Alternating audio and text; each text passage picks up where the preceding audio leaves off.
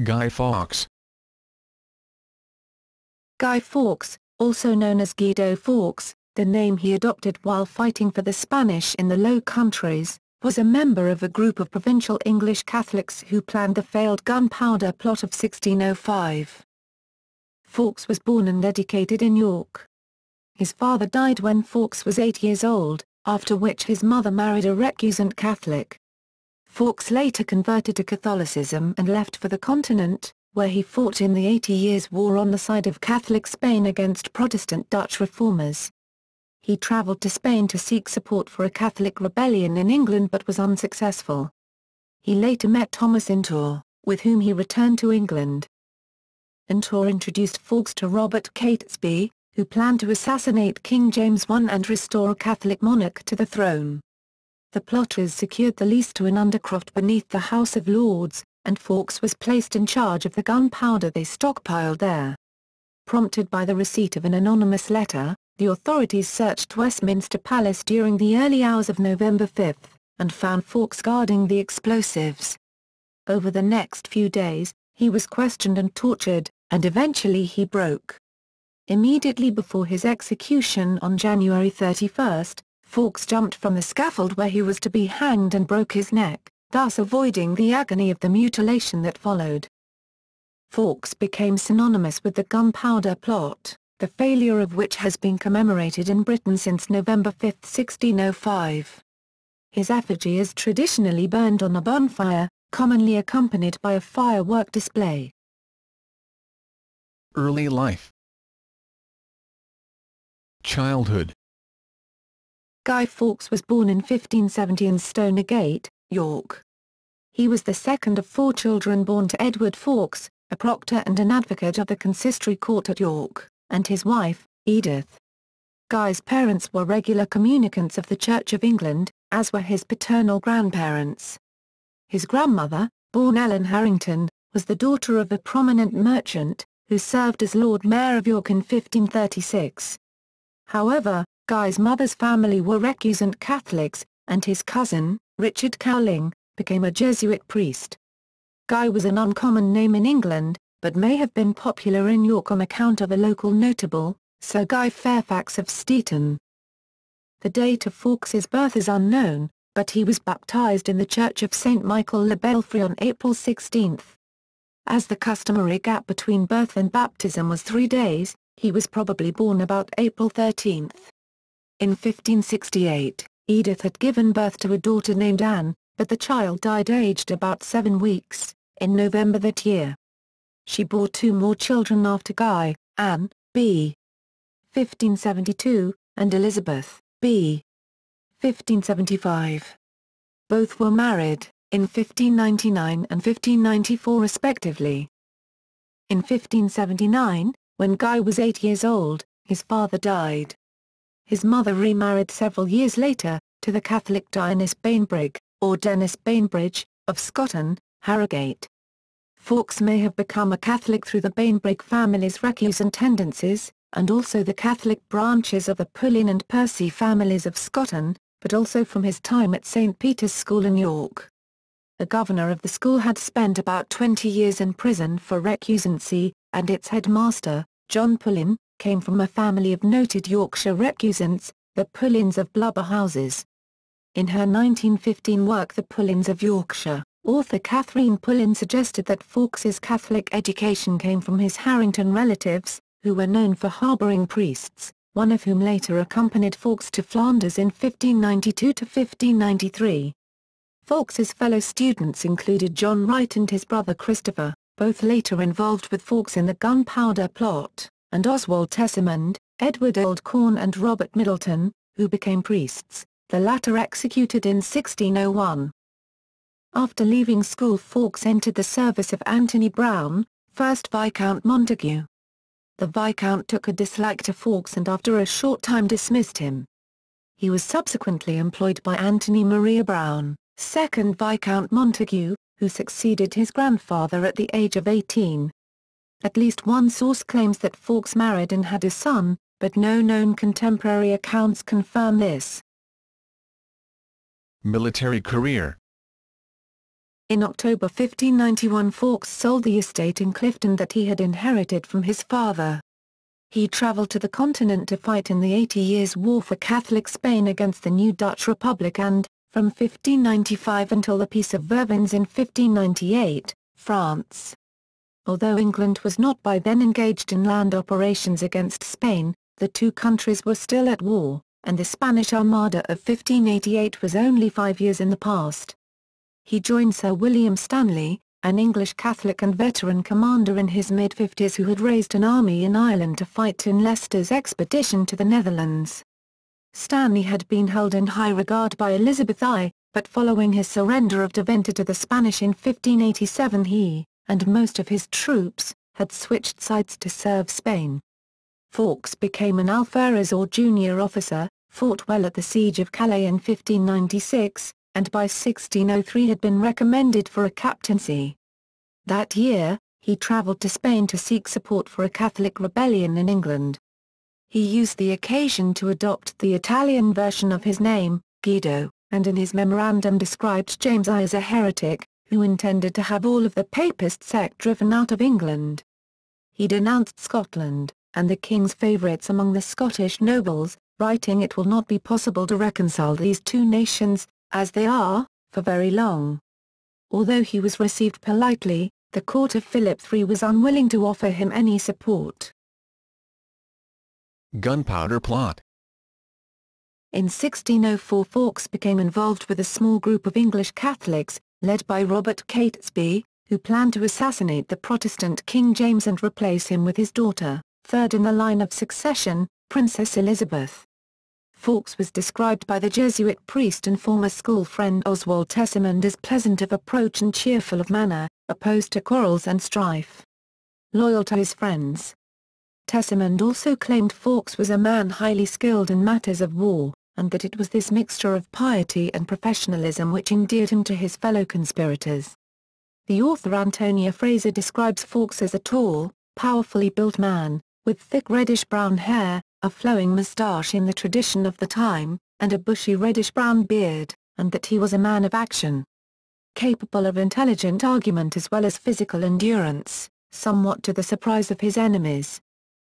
The first meeting of the 5 central conspirators took place on Sunday 20 May 1604, at an inn called the Duck and Drake, in the fashionable Strand district of London. Catesby had already proposed at an earlier meeting with Thomas Intour and John Wright to kill the king and his government by blowing up the Parliament House with gunpowder.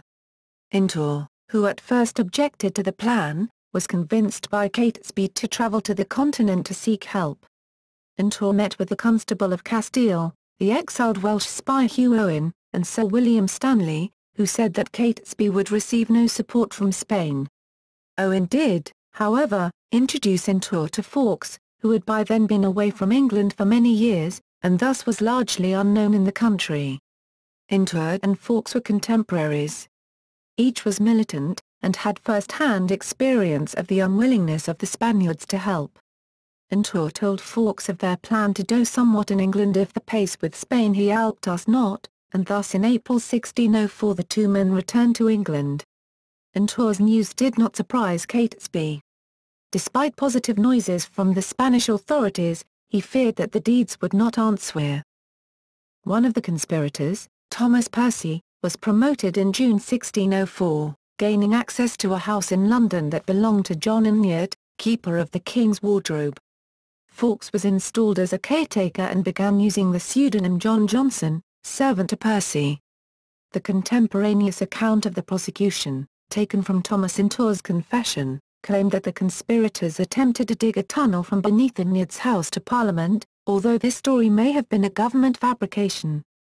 No evidence for the existence of a tunnel was presented by the prosecution, and no trace of one has ever been found. Fawkes himself did not admit the existence of such a scheme until his 5th interrogation, but even then he could not locate the tunnel. If the story is true, however, by December 1604 the conspirators were busy tunneling from their rented house to the House of Lords. They ceased their efforts when, during tunneling, they heard a noise from above. Fawkes was sent out to investigate, and returned with the news that the tenant's widow was clearing out a nearby undercroft, directly beneath the House of Lords. The plotters purchased the lease to the room, which also belonged to John Enyard. Unused and filthy, it was considered an ideal hiding place for the gunpowder the plotters planned to store. According to Fawkes, 20 barrels of gunpowder were brought in at first, followed by 16 more on July 20. On July 28, however, the ever-present threat of the plague delayed the opening of Parliament until Tuesday 5 November. Overseas. In an attempt to gain foreign support, in May 1605 Fawkes travelled overseas and informed Hugh Owen of the plotters' plan.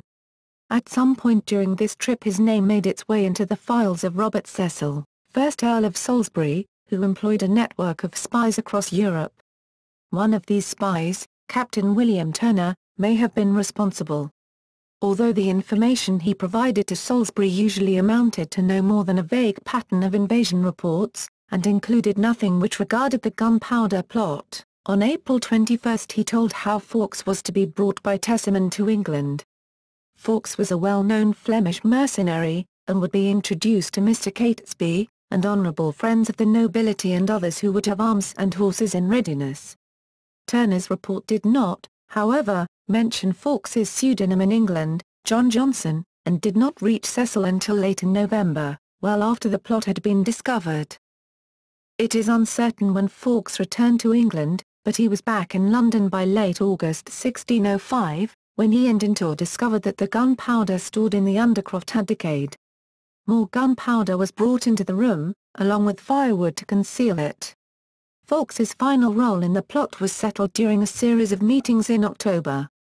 He was to light the fuse and then escape across the Thames. Simultaneously, a revolt in the Midlands would help to ensure the capture of Princess Elizabeth. Acts of regicide were frowned upon, and Fawkes would therefore head to the continent, where he would explain to the Catholic powers his holy duty to kill the king and his retinue. Discovery. A few of the conspirators were concerned about fellow Catholics who would be present at Parliament during the opening. On the evening of October 26, Lord Monteagle received an anonymous letter warning him to stay away, and to retire yourself into Yalwakanty whence Yal may expect the event in safety for. They shall receive a terrible blow this Parliament. Despite quickly becoming aware of the letter, informed by one of Monteagle's servants, the conspirators resolved to continue with their plans, as it appeared that it was clearly thought to be a hoax. Fawkes checked the undercroft on October 30, and reported that nothing had been disturbed. Monteagle's suspicions had been aroused, however, and the letter was shown to King James. The King ordered Sir Thomas Knivett to conduct a search of the cellars underneath Parliament, which he did in the early hours of November 5. Fawkes had taken up his station late on the previous night, armed with a slow match and a watch given to him by Percy because he should know how the time went away. He was found leaving the cellar, shortly after midnight, and arrested.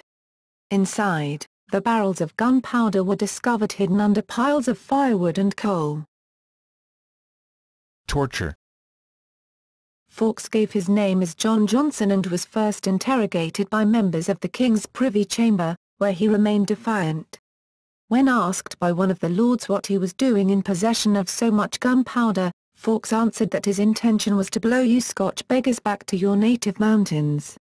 He identified himself as a 36-year-old Catholic from Netherdale in Yorkshire, and gave his father's name as Thomas and his mother's as Edith Jackson.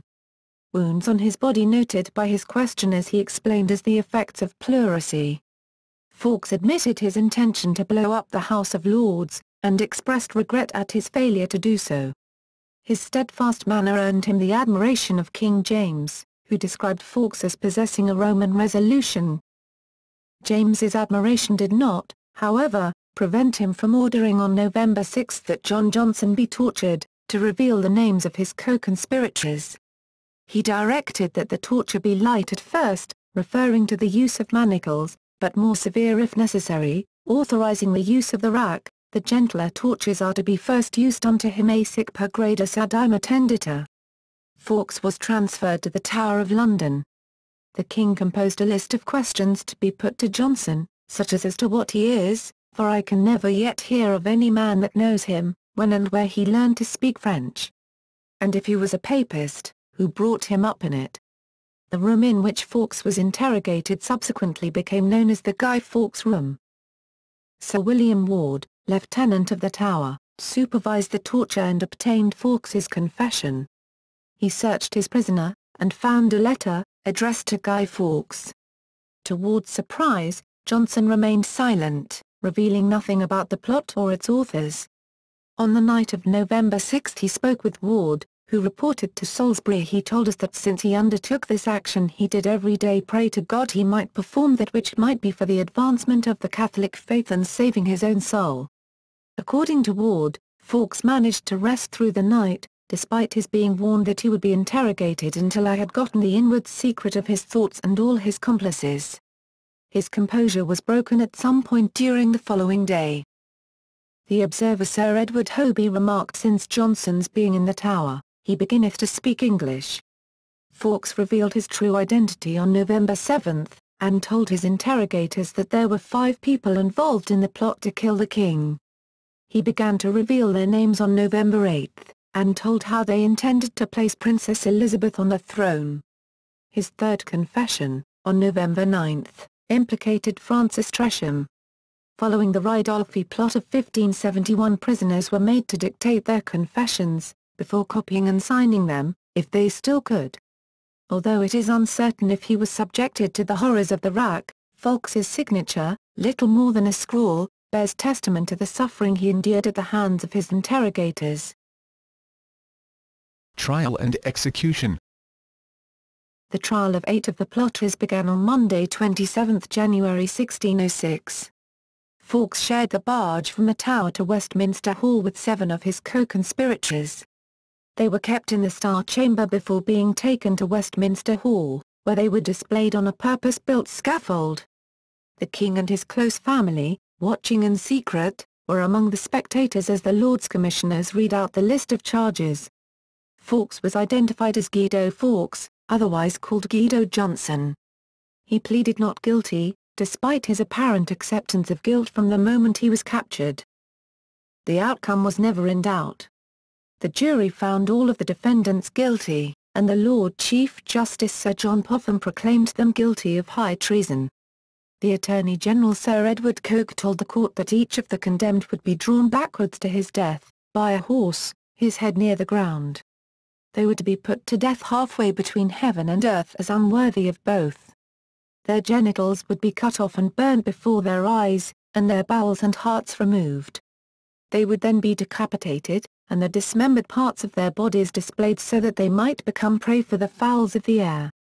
Fawkes's and Tresham's testimony regarding the Spanish treason was read aloud, as well as confessions related specifically to the Gunpowder Plot. The last piece of evidence offered was a conversation between Fawkes and Antor, who had been kept in adjacent cells. The 2 men apparently thought they had been speaking in private, but their conversation was intercepted by a government spy. When the prisoners were allowed to speak, Fawkes explained his not guilty plea as ignorance of certain aspects of the indictment. On January 31, 1606, Fawkes and 3 others, Thomas Antor, Ambrose Rookwood, and Robert Keyes, were dragged, that is drawn, from the Tower on wattled hurdles to the Old Palace Yard at Westminster, opposite the building they had attempted to destroy. His fellow plotters were then hanged and quartered. Fawkes was the last to stand on the scaffold. He asked for forgiveness of the king and state, while keeping up his crosses and idle ceremonies. Weakened by torture and aided by the hangman, Fawkes began to climb the ladder to the noose, but either through jumping to his death or climbing too high so the rope was incorrectly set, he managed to avoid the agony of the latter part of his execution by breaking his neck. His lifeless body was nevertheless quartered and, as was the custom, his body parts were then distributed to the 4 corners of the kingdom, to be displayed as a warning to other would-be traitors.